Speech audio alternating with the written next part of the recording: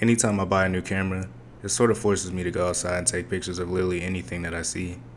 So for the past few weeks, I've been shooting with this Canon SX110 I found at a secondhand store.